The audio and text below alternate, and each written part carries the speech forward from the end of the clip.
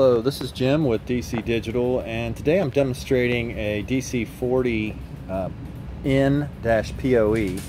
It is a network atomic time of day clock, and it is powered and also data gotten through the internet Ethernet network cable that is connected to a PoE switch.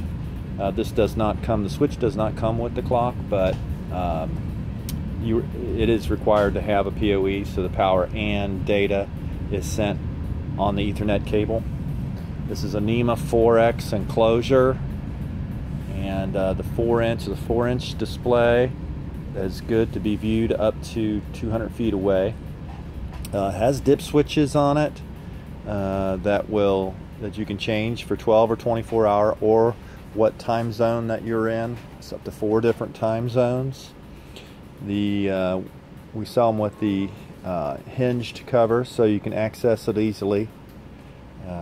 It does come with some type of indication whether you have a network connection or not, with this upper left hand LED that flashes when the network connection is disconnected. So I'll simulate that now.